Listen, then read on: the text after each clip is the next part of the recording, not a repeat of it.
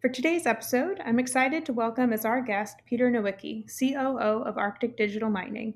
A native of Chicago and graduate of Indiana University, Peter spent 22 years at the Chicago Board of Trade as a floor trader specializing in financial and commodity futures. In 2017, he began dedicating his efforts to blockchain technologies, and in 2019, Peter left the traditional markets to become co founder of Arctic Digital Mining, a blockchain based gold tokenization strategy. I think you're going to find today's episode really interesting. How can we tokenize the value of gold while it's still in the ground? So pour a cup of coffee or tea or pour something on the rocks and let's dive in.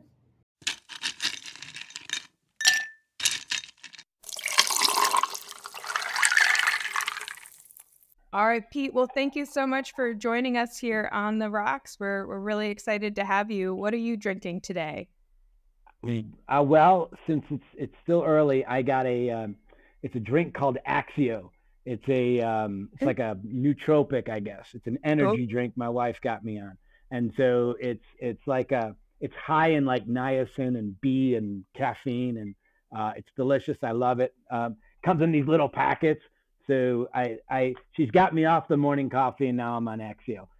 But I got something else just in case, because wasn't really sure how the conversation was going to go. Yeah. I did bring in some rye whiskey from Vail, Colorado. This is 10th Mountain rye whiskey. And so I got a glass set aside for that. Perfect. And so if the conversation starts going into mining and gold stocks and how we're not making any money, I'm going to pull that out. So that's my reserve. It's depressing. Yeah, exactly. Love it. Starts getting depressing. With you. Okay, what do you got? What are you drinking?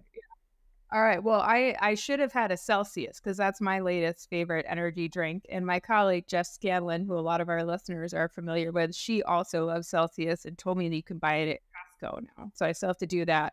But today, since we're having a slightly spicy conversation about digital mining, I've got Ghost Pepper Tequila. I don't know if anybody out there likes spicy margaritas or likes a little bit of heat with their cocktails, but my husband and I, we both spend a lot of time on the water, and this Ghost Pepper Tequila just is phenomenal for drinks when you're out and about, if you need a little bit of heat. Love it. So if the conversation gets hot and spicy, that's what I'll do. Very good. Awesome. Very good. Yeah. Will not disappoint. I love 10th Mountain whiskey. They do some great stuff. So I'm a fan. Really? Now, how do you know it? Well, my husband is former Army, military, special forces. And so, yeah, when I started getting into bourbon, a few friends recommended it. So every time I go to the Beaver Creek Precious Metals Conference, that's what I order when I'm in Beaver Creek is 10th Mountain. Yeah. It's hard. And there you have it. Look at that. Toast, yeah. So, yeah, love it. Yeah, very cool. Well, love it. I do too. With that, so explain, Pete, how did you end up where you are? Like, how did you end up doing what you do? I'm excited to share this story with our listeners. Yeah, right on. So I grew up in Chicago, and I was a trader at the CME Group, Chicago Board of Trade, for 22 years. That was my, my professional path. So I spent all of my time in financial markets. 2017 comes around, and interest rates are at zero. There's no volatility. I'm going out of my mind. I'm driving my wife nuts. We're both talking about what else should I be doing with my life, and everything at that time was like blockchain, Bitcoin. Mm-hmm. All these ICOs were coming out, and I had a number of my friends who I was trading with who got up and left and went into the blockchain space. And so I'm like, I should figure out what's going on over there. So I started learning everything I could about blockchain, and it's just fascinating. I'm not like a blockchain techie or a Bitcoin, purist or anything like that, but I'm just fascinated by all of it. So I just started learning what I could. And right around the same time, I meet these two gold miners from who live in my town, Dave Young and Michael Berry. And these guys, they have an 8,500 acre gold mine outside of Nome, Alaska. Mm-hmm. And so, I traded gold forever, but I didn't know really much of, where it comes from or how they get it or anything. And so we started talking, and they tell me that they have 2 million ounces in a global resource. Mm-hmm. And at that time, like I have no idea like what a Yeah, global like what are resource those is, words? right? So right. And of course, like, as every layperson does, when someone says they have 2 million ounces, you go to your calculator and you find out like, at that time, gold was like $1,200 an ounce. I'm like, oh my God, you guys have like $2.4 billion like sitting in the ground, in Alaska. And I'm like, so you guys are like billionaires, right? And they like looked at each other like, no, we were actually going to ask you for money if, see if you could, help us fund, Yeah. the extraction. And I'm like, well, what do you mean? I'm like, wait, if you have 2 million ounces of gold and it's at $1,200, and the gold is there, like that's not like a tier one asset. Like you can't go to like a bank and like get a collateralized loan or something off of that $2.4 billion. And they're like, it doesn't work that way. And I was like, oh my God, like how does it not work Right. that way? So that's kind of how it started. And so we started talking more about it. And like I said, interest rates were at zero. And I said to them, look, I'm just learning about this blockchain stuff, but I really think that your answer might be found in blockchain, this whole tokenized strategy. And I just said, let me follow you guys around and let me see what I can learn about what you guys do, learn more about blockchain. And I think we're going to find your answer there. And so that started our partnership, and, we've been at it ever since. So that's where we're at. Very cool. Yeah. Well, so do you ever have this issue where especially since I'm in South Florida, which is a big like crypto, Bitcoin, like, Miami in particular, huge kind of of that universe. When I meet people out and about and they're like, oh, so what do you do for work? And I say, well, I work in mining. They're like, oh, like which crypto do you work with? Yeah. And I'm like, no, like the actual right. mining of rocks. Right. Yeah, no, it's funny that the similarities too, right? Bringing it up. Yeah, so Miami is a hub for this kind of stuff, so that's really cool. Yeah, I mean, there's a lot of similarities, but there's a lot of overlay too.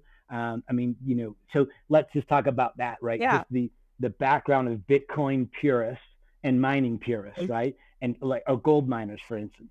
So you get gold miners on one side, and you get crypto miners on the other side. Both are like inherently the most distrusting people in the world. Yeah. Right. They have like everybody's like anti-government. Yeah. And, like all I need is my Bitcoin. Yeah. Exactly. Yep. Just give me Bitcoin, gold, and a gun, farmland, and I'm fine. Yep. So like it is incredible then to like overlap those two. And to be in the space where I have found that throughout this whole process, like our target audience are not Bitcoin enthusiasts, and they're not gold miners.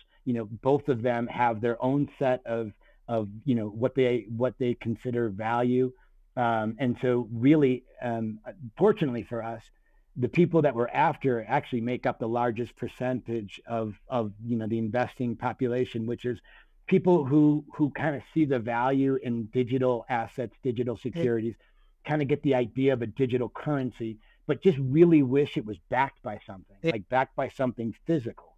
Whereas, most people can't wrap their head around Bitcoin, but everybody, for the most part, can wrap their head around gold. Now, where gold loses it is like its functionality, right? Because where people, anybody who's like anti-gold is like, well, what are you going to do with your gold? Like it just sits there in a vault. Like you don't do anything with it. You can't go to Starbucks with it. You can't buy a car. You can't shop on Amazon. I mean, those are all really good points. So bridging this gap between, gold and Bitcoin, now you can start bringing in utility to gold.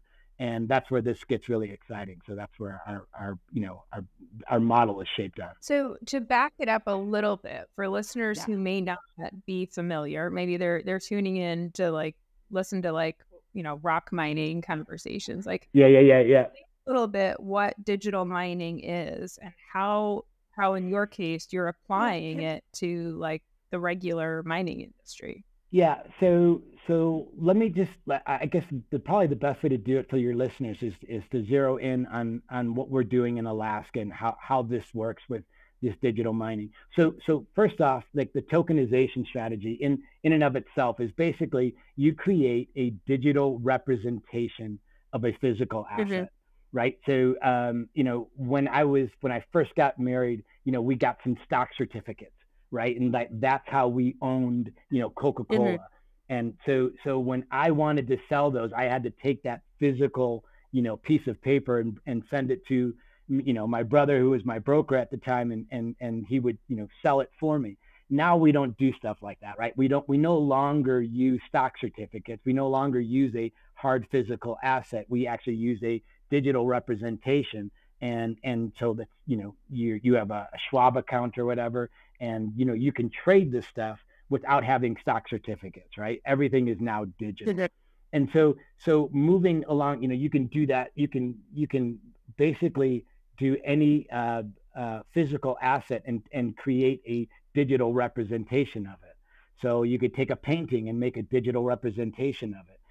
And so what people have done is they made a digital representation of gold in a vault. Hmm. So there's a group called Paxos Gold, right? I'm not sure if you're familiar with No. them, but Paxos has taken, so they have gold bars held in a vault, and they have made digital security tokens, or actually they're not really security tokens, they're just tokens representing ownership of those bars of gold. Hmm. All right. So what's really cool is that you can own the token, and that token represents your ownership of this bar of Hmm. gold. And then you can trade that token, you can transfer it to other people, and that gold that token that you own, because it's encrypted and on the blockchain, is tied directly to that bar of gold held in that vault in Switzerland. And so that token can trade all over the world. Hmm. And at the end of the day, whether it ends up in Singapore or United States or wherever else, it doesn't matter. But because that bar of gold never has to leave that vault. Does that make sense? Yeah, and these systems are tied in, I would assume, with kind of the more traditional systems where dealers would trade physical bullion, like all the kind of so it works within that system. It's just a digital Yeah, mechanism exactly. It's to. exactly what it is. So that digital mechanism can prove your ownership of a specific asset. And so that's Okay. really cool, right? So that's where the blockchain comes in, because it can identify and make this basically a digital fingerprint of ownership of an asset. So we're taking that same concept and bringing it up to Alaska, and so we're applying it to the Alaskan gold reserves.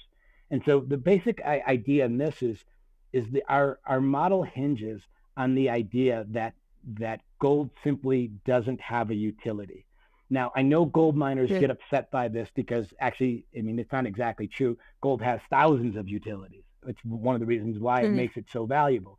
But the reality is the 21st century utility of gold is going to be to store value. We're not using Mhm. gold. We're not, in many industrial applications anymore. The majority of all extracted gold simply gets stored in an underground vault.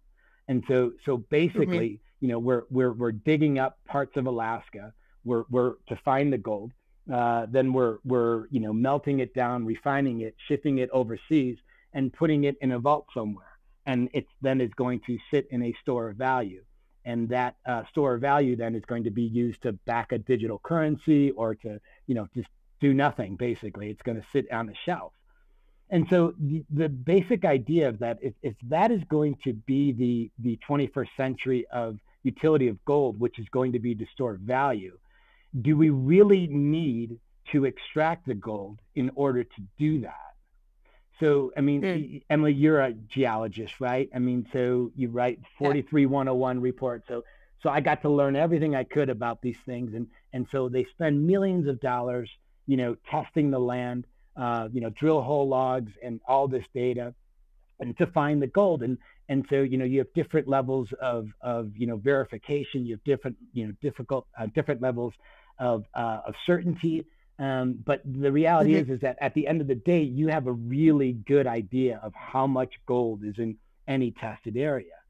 So if we know the Mm. gold is there and it doesn't have a utility, does it really need to be extracted? Do we really need to take it out of the ground, out of the place where it's already protected, and move it overseas and put it underground somewhere else where we have to pay armed guards to protect it? It's already. right? It's already protected. It's Yeah. buried beneath 80 feet of Alaskan, tundra. So the idea said, wait, we're spending all of this money. We are, people are going out of business trying to find this gold, and trying to extract it. And then we're getting pressed up with all of these ESG concerns, right? So now every mining Mhm. company has, especially in North America, right? We have the highest level of standards of ESG compliance, environmental concerns, everything. So to say, well, wait a minute, this would address all of those concerns if we simply just left it in the ground.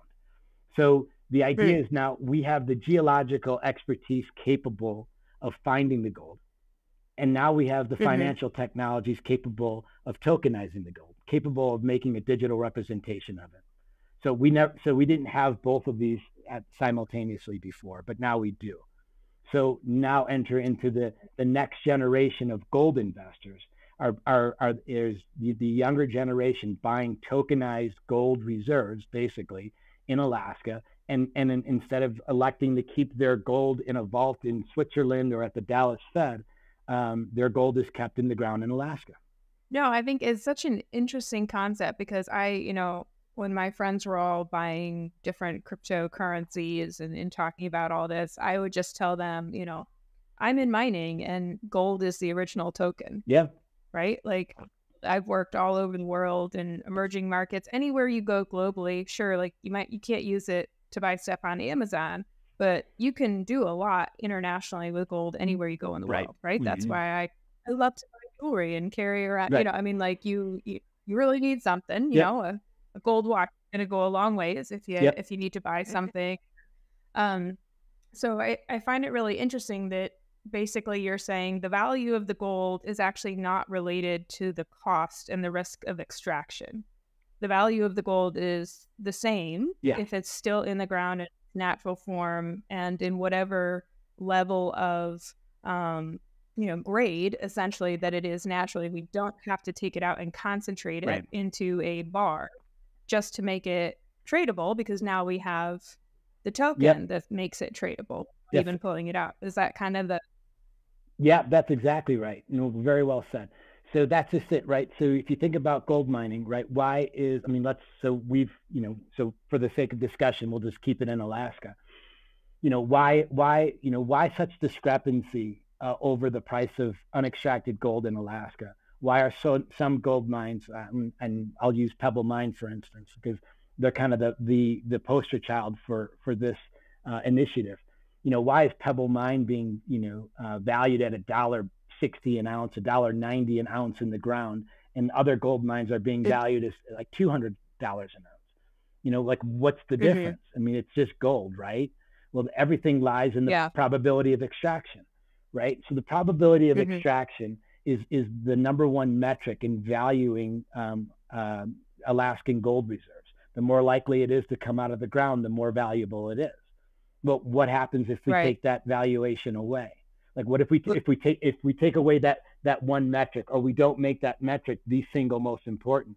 What if it's just gold? All gold is fungible.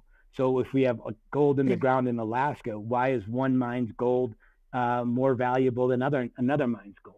No, I was gonna say, so how do you address the question that kind of comes to me naturally, which is like, what if you're wrong and you don't have that much gold Yeah, in the yeah, ground?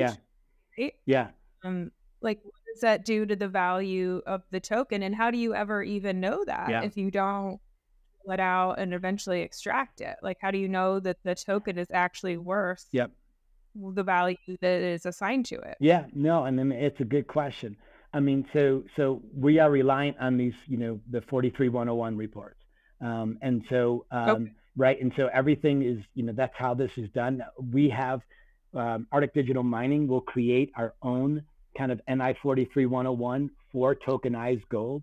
So we will basically take the reports that a gold mine will give us, and then we'll put it into our own formula, and then we'll be able to tell how much of that gold is then tokenizable. Ye- So it won't be like a simple Interesting. 1-to-1, right? So we won't say, oh, you have 2 million ounces in a reserve, you get 2 million tokens. It'll be less than that. It'll be designed to protect the investors. but I mean, I guess the same question I can throw back to, traditional gold investors who buy an ETF, who believe that the gold that they're Mhm. buying is really held in a vault, and that, it hasn't Right. been, oversubscribed, or, that it really is backed by what it is. There's Yeah. been a lot of occasions where gold has been moved from one vault to another overnight under the cover of darkness, where people thought their gold was being held and it wasn't there. So there's an inherent risk in investing in gold, no doubt. But we actually think that with, geologists like yourself who have run these reports, who have, there's tons of credible groups out there who will stand by their reporting. And we'll let the science of geology take over and determine how much gold is really there. Is there a calculation component, Pete, to this in terms of like what is the value of not disturbing the earth? Right. Right? What is the value that is attached to that in combination with the value of gold?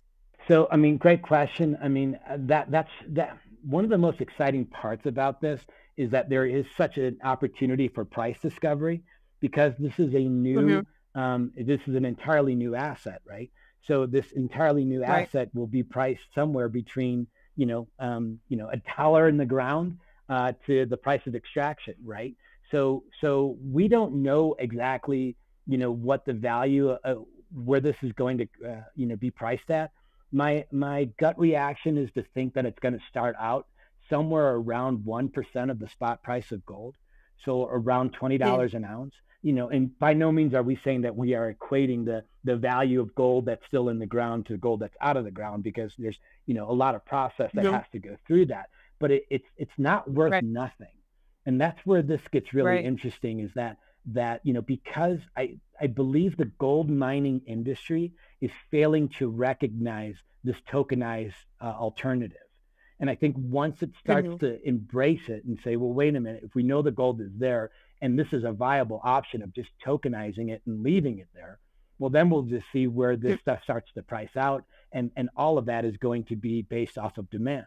And so in the conversations that we've had with, investors, with family offices, with anybody that we think would be interested in this type of investment, the response has been overwhelmingly positive, and for a lot of reasons. One is that there's a lot of groups out there that never had the opportunity to invest in gold, just because of the negative environmental, optics surrounding it. Right? They have really strong Hmm. ESG directives, and so gold is just not part of their portfolio. Well, university endowments, for one, would be a perfect example of that. So this is now going to give people who have a strong ESG directive an opportunity to own gold. We're going to open it up to, the next generation of investors. My kids are far more environmentally sensitive, than I ever was. And the next generation of investors will not support gold in the West. They won't support gold unless, of course, it has a digital component, and you can prove that it's got there's a social or environmental benefit to it. I mean, my gosh, like if I go out and buy a micro brew, I get my favorite micro beer. Everything on it will say, like, every beer you drink is, we'll plant a tree, right? There's got to be like some social Yeah. cause or something involved, with any sort of, purchase. The next generation, they just get involved with stuff like that. So we do believe that, that this ESG impact, this environmental impact, will actually bring in a whole new investment class. And so what Hmm. value is that? The value of proposition of keeping it in the ground as opposed to extracting it. We're going to let the market decide. And I guess the one thing to be Figure it clear on out. this is that we're not saying that the gold is never going to come out of the ground. What we're saying is that Mm. there is a way for us to monetize it, both the gold miner and the investor, to take advantage of this current state from exploration to extraction. There's a way to actually use it, monetize it, and actually put a utility on it while it's still in the ground. And I think the market and the industries are both overlooking that. So that's an important point. So you're not this doesn't turn into like a model that is essentially a conservation play where people buy these in order to keep you Mhm. from eventually mining gold, Yep. right? Yep. It's a transition financing functionality essentially that help capture you before. Okay. Yep, that's exactly right. Yeah. It's exactly right. And the thing is that the people, at some point we envision that the price of gold, that the price of, we call it the gig token, GIG, gold in the ground. So the price of the Okay. gig token, that as that price goes higher, we believe that the incentives to extract will go lower. So they'll be inversely proportionate, right? So all of a sudden, if a miner can, who's currently being priced at $20 an ounce, can sell it for $50 an ounce. I think that the idea that as it'll be really attractive to these Alaskan gold miners to just sell their gold in a tokenized form, and then the owners of this gold we will have a governance system in place of the token holders who can then have a say in whether or not they want to extract it or not. No, that's such a cool concept because I know as a geo, and having, of course, at Prospector, like one of our largest data sets is 43101s, and Right. it's always so frustrating for companies when they've gotten, especially to like a proven resource, they got a really high level of confidence in what they have, and yet oftentimes just because of market dynamics or other factors, like they still can't raise the last money they Yeah. need in order to be development and exploitation or production, Yep. or they just don't see the value, from the market for a variety of reasons. And so I wonder, like, so obviously you guys are focused on gold. Like, why does this work for gold and not everything else also? Yeah, no, great question. And the reason is because, going back to the earlier point, is the gold's lack of utility. Every other mineral coming from the ground is extracted for its industrial application, right? Copper, silver, gas, oil, all of it is only as good as what you can use it for. Gold is unique in that we've accepted this as purely a store of value, and so because we don't have the industrial application, we don't need to extract it. Okay. And so that's one of the unique propositions about it. It's only gold. Now we're only doing Alaska, and so the reason we're doing that is, one is that there's a ton of gold in Alaska, and so we can make this turn this into a multi-billion-dollar industry just with the gold in Alaska. And moreover, Alaska, as last we checked, is still part of the United States and still falls under the SEC. Our military, it's protected land. And so we don't have to worry about, we always want to worry about, mining, illegal mining activities, but it's really hard to do illegal mining in Alaska. Whereas places like, Peru, where there's, a ton of, foliage and rainforest and all that stuff, like you just can't protect that land. But we know we can protect Alaska. Third is that Alaska tugs on the heartstrings of investors across the world.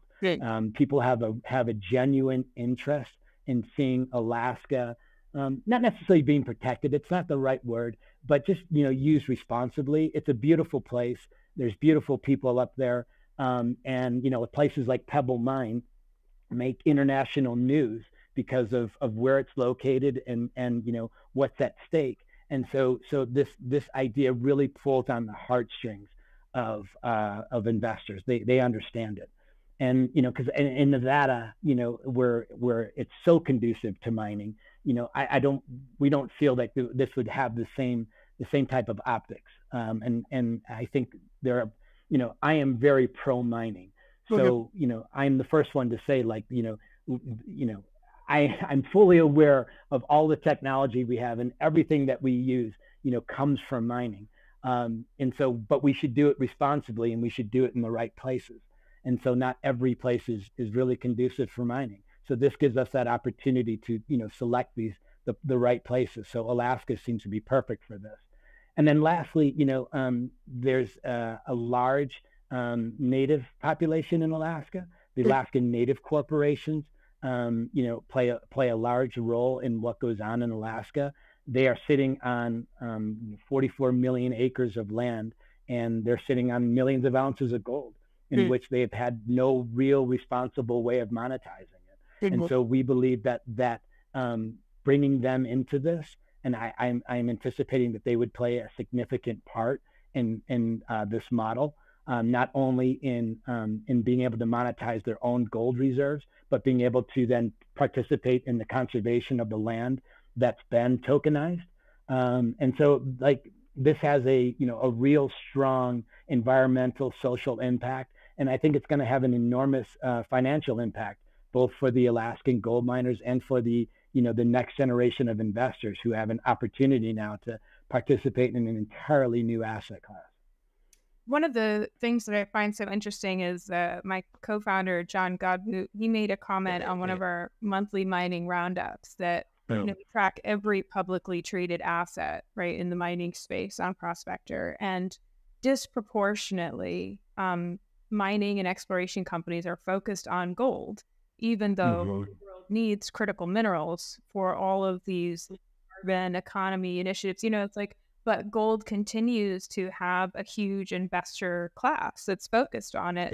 But also the same environmental footprint in many cases as minerals that will then also help us move forward to, a low carbon economy. So if we all acknowledge that there is environmental impact, it has to be responsibly managed and use best in class practices, right? But if you're going to impact the earth, like, this is a cool way to maybe minimize the impact for gold, which exactly right. Same positive impact as a lot of other metals that we desperately need to come into the supply chain for some of these efforts. Yeah, no, absolutely. And I mean, that's so we have these polymatheic mines, right? So there's going to be opportunities that when you're mining for copper, that there's going to be gold mixed in with that too, right? So so that it's not to say that that gold is there and it won't come out, but yeah, if we can limit the amount of unnecessary mining, I think we can all agree that would probably be best. And I think this is a great way to do this, right? I mean, we can't ask Pebble Mine and say, I know that you guys spent hundreds of millions of dollars in exploration, but we can't help you here. Sorry. Right. Like that can't be the answer. But in the same sense, do we really want them to mine just for the gold? This is a great bridge to answer that question. Now, I probably should say in full disclosure that I am an investor in Pebble Mine. I fell in love with the company 5 years ago when I first started reading about them, and so I am a stockholder in it. But that being said, I do think that they're the poster child for what we're doing, and I believe that a lot of Alaskan gold mines, if our initiative, this idea can take hold, we're going to find that a lot of Alaskan gold mines are horribly mispriced. Well, I just find it fascinating. I mean, we talk a lot on this podcast and at the company about, the industry needs new models. It needs new ideas. It needs to play around with things and see how we can innovate. So kudos to you guys for trying something new, and really excited to kind of follow it and see how it goes. And as you're doing all of this, we always ask our guests at the very end, if you could wave your magic wand and change one thing about the mining industry, what would you change? What would I change? I would change, I would change the narrative. I mean, honestly, like it's such an unfair assessment of the mining, industry. Everything that we do comes from mining. The ability for us to have this Zoom conversation wouldn't be possible if it wasn't for mining. The problem with the mining industry is that the mining industry has allowed other people to tell their story for them. Sure. And the mining industry needs to get out ahead of this. And I think it was a podcast that you guys did not too long ago, Not in My Backyard, maybe. Right. And there was one of your guests who said something along the lines of, pharmaceutical companies, when they advertise people playing outside and how happy they are. When the mining industry does, advertises, they show, a bulldozer knocking over a tree, and it's like why are we doing this? Yeah. And so there, if I could change anything, I would take control of the narrative, and I would start letting people know how important it is that mining, we need this, and the world needs this, and we need to do it responsibly. And the other thing too is like, aren't we all better off having the most responsible miners in the world doing this, as opposed to, third world countries using child labor? And how disingenuous is this, that we will say we're not going to mine up in Alaska because we don't want to do this, but we're going to allow people to use child laborers in the Congo, and just so we can have cheap copper. Right. It's so absurd, and it's so glaringly disingenuous. So I'm sorry, I should probably start going back to my other drink now. No, You got me all worked up. So spicy tequila. Yeah. There you go. You're gonna get me worked up on this, Emily. But yeah, so that's what I'd change.